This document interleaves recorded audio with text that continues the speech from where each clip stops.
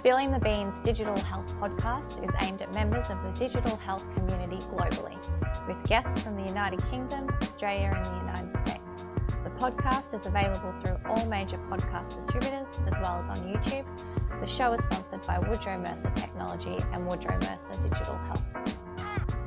Hi guys, thanks very much for joining us again for Spill the Beans. So my guest this week is Guy Gross, who's a consultant at LaingBuisson. They're a digital health business. We'll go into them obviously in a lot more detail in a second, but basically they're involved in the social care aspects of the health tech industry. They have got a bit of a gap in the market, I guess, in terms of what's not being done and what's not being offered, and they're trying to sort of bridge that gap within the social care industry through technology. So really important work that they're doing and really interesting to listen to. Guy has got extensive experience in health tech before it was a buzzword. He has been on the advisory board for the Institution of Engineering and Technology, specifically related to healthcare, which has 168,000 members in 150 countries. He's worked in a variety of accelerators and incubators. He's been given lectures in the past on NHS structures and innovation. Really, knowledgeable and interesting guy, and interesting to hear his thoughts on the health tech industry as a whole. So really enjoyed the chat that I had with him, and I hope you guys do too. Great, Guy. Well, thank you very much for joining me. How's everything going? It's a beautiful sunny day. It's my birthday, so I'm enjoying. Happy birthday. Yeah, it's been lovely, and it's been a day of downtime given 4 weeks of just solid graft, so it's nice to not be constantly on it for a day. Not a bad way on a weekday to spend your birthday, at least, anyway. It's great. How's the working from home situation going for you then? Is it whereabouts in the world are you at the moment? I'm based in London. It's a 2-bed apartment. I've got my partner here, and she works pretty full on as well. So we learned very, very early on we needed to set up 2 workstations in very different rooms and have signals as to when we're going to be busy, because I think that was probably the hardest thing to get through. We're both quite loud on calls. Definitely.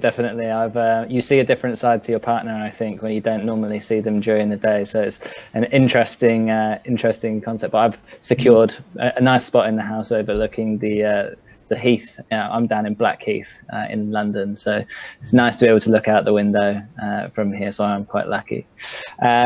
Great. So, and then I suppose from like a professional perspective, how's everything going with yourself? If you could just tell us a little bit more about your business and your role within that, and how the pandemic has kind of overall impacted your role, that would be interesting to hear.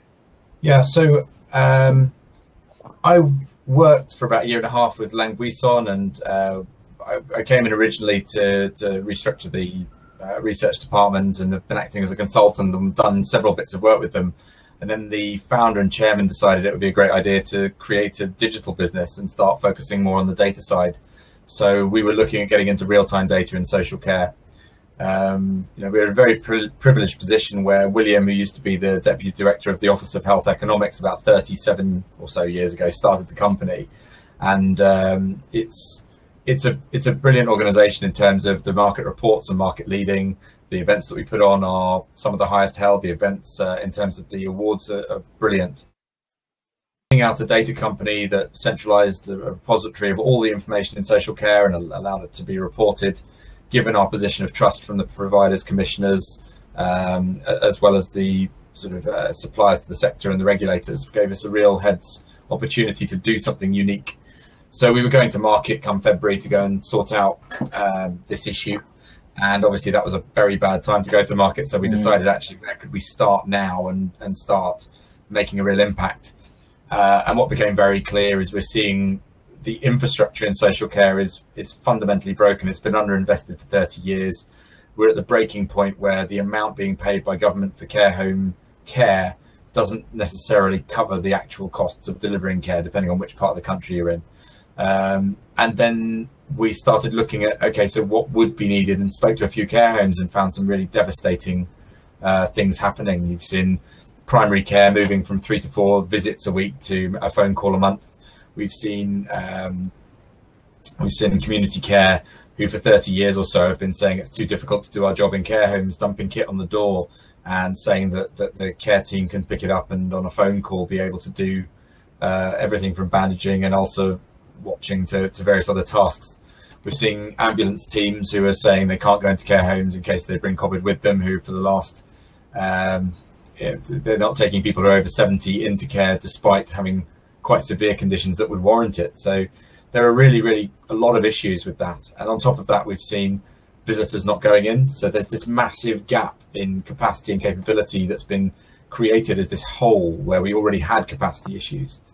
And so my primary concern is that we're going to lose a lot of staff through the stress created from getting through this first wave of COVID and the potential of the disintegration of the space, really. We've got 37,000 nurses who are at their wits' end in care, who have been absolutely primed to go to work every day and solve these issues because they're passionate about caring for people. But the stress of being in that environment can't be sustained when you don't have that support plugged in. So what we've really focused our mind on is building a world-beating team of people, really, who come from a leadership set of positions within the sector to solve those particular problems of setting up to equip and connect those homes, to free up capacity where possible and to support those teams, and then to enable the rest of the system to connect into homes. And once you set up that basic infrastructure as a spine, you can then really scale and build the sorts of technologies that we're trying to scale on a one-to-one basis, depending on who you are. Solving dehydration as an issue, preventing emissions, dealing with end of life, trying to embed this app or that app, or save this training, or help that person do this thing. If we don't have that infrastructure, it becomes the same old NHS problem of a single sale 150 times to different people in different ways. And we need to try and solve that problem now whilst we have the opportunity at COVID, where there's that acuity and recognition that we can solve those things at scale. Yeah, I mean, it seems like quite a daunting task. How are you kind of prioritizing this? And I suppose, is the use of data, is that something which is coming in, quite prevalent at the moment? I mean, how are you kind of using data, and is there a kind of data science, data analysis aspect to this as well? So the idea of building a repository for social care data is important, but you have to remember that in social care, only about 25% of providers are using digital notes. So one of the main issues is how do we scale digital really quickly across the sector so we can get better transparency. The solutions that are there now, I don't feel personally are adequate. So they're better than nothing, but they're not where they need to be. The idea of having a capacity tracker filled in by someone who doesn't even really have Excel even necessarily on their computer, and trying to get them to submit information that tells you about occupancy on an ongoing basis. You'd be lucky to get once a day at 5 o'clock when the person's ready to go home, summary of where they are at capacity. And if we were able to get ongoing care and get care notes that told us about capability and capacity and on an ongoing basis, just from the activity happening in the notes, we would answer all those questions immediately. And so for a sustainable long-term solution, that needs to be there.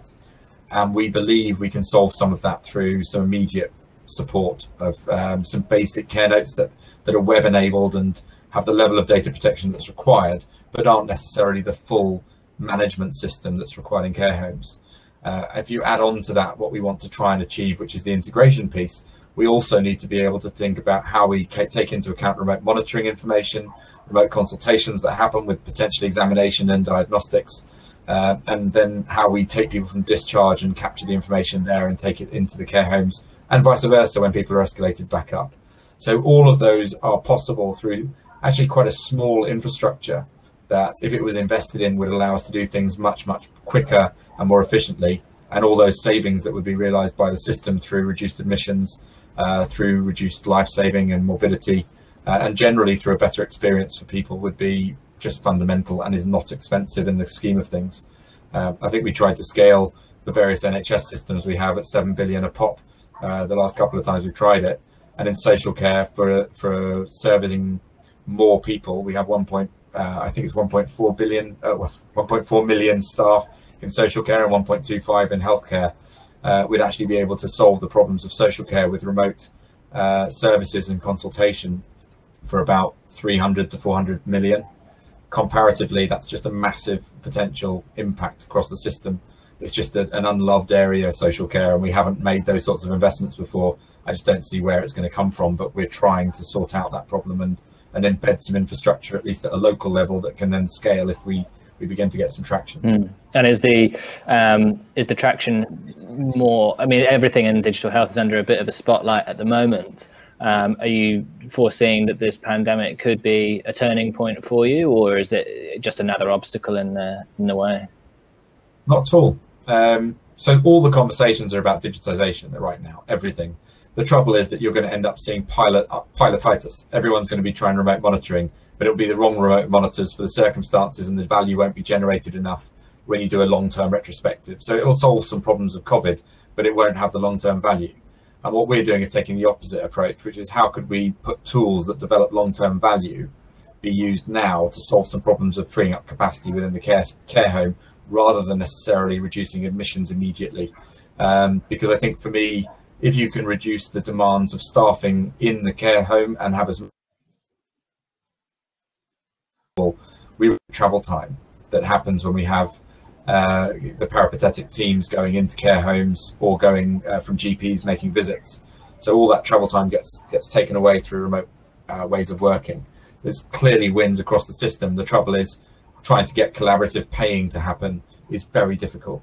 We've managed to get, so far it's 10 sites, including a home care provider, for themselves to pay £10,000 each to deliver the spine that we're trying to develop. And that shouldn't be happening. It shouldn't be up to them to pay for it, because all the benefits of it, apart from the freed up time, which is just trying to keep their staff, is realised within the wider system around the prevented admissions and readmissions, and generally the ability to manage people remotely and save time elsewhere in the system.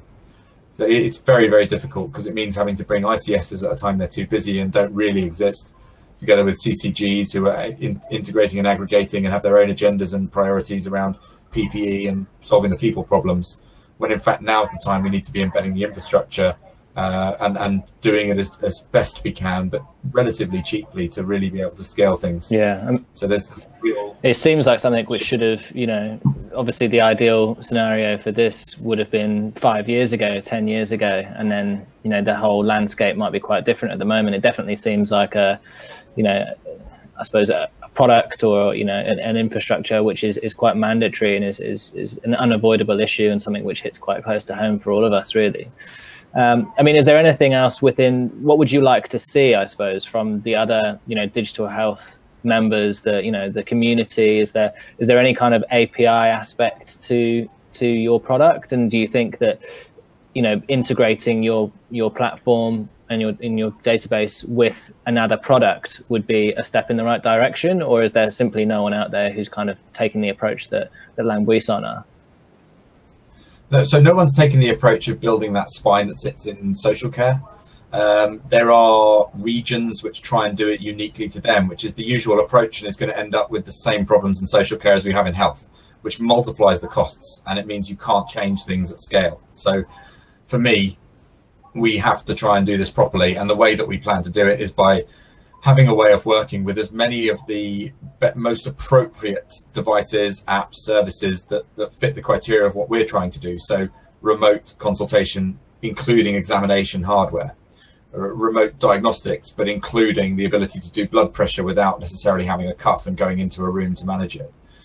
Being able to have care notes that enable you to take information at the point of care, but be web enabled so that anyone can use them, and they're very clearly intuitive for the individuals on the floor, so there's not a workload that's required or a massive training requirement. And those care notes have been designed that way across the sector. We have a unified organization called Casper. We're looking at standards there and various other things to create repositories of information, but that's not unified across the whole sector. There are still outliers there in terms of people who don't take part, who are big players in the space. So there is still some issues from the supply side. Where do you think that unification could come from? I think if there was a mandate in place, that could help, but that's unlikely. There is the support of NHSX, there is the support of digital social care, which is the industry bodies together with NHS X and Digital.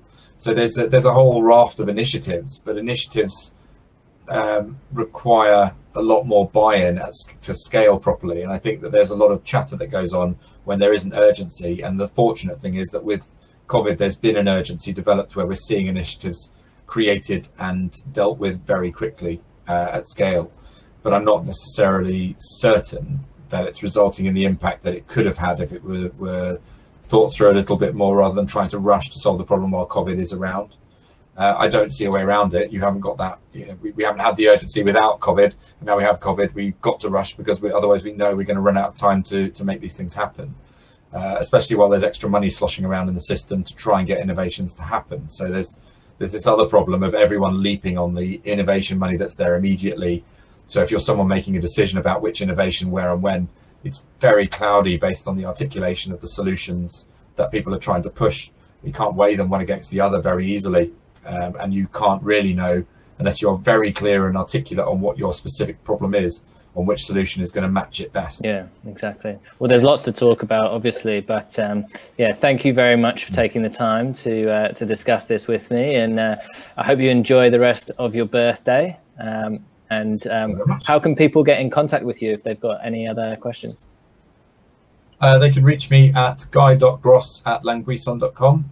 They can speak to you, and if you deem appropriate, I'm happy to pass on my number. I think you could find me through the LaingBuisson website. So the best way forward is probably to go through them, or how they say, happy to go through. Perfect. Well, thank you very much, and enjoy the rest of your birthday. Thank you very much. Nice to meet you. So that's a wrap for us today then, guys. Thanks so much to Guy for taking the time to chat with me. Really interesting to obviously hear about the social care aspect of the digital health industry. Obviously highlights how much work there is still to be done, as well as all the good work that we're doing. So yeah, really interesting to hear from him. If you do have any further questions, you can obviously get in touch through the LaingBuisson website. I've made that available for it in the summary of this podcast. And yeah, if you do have any questions for me, obviously feel free to get in touch. My contact details there as well. Otherwise, stay healthy, stay safe, and I'll see you for the next one. Cheers.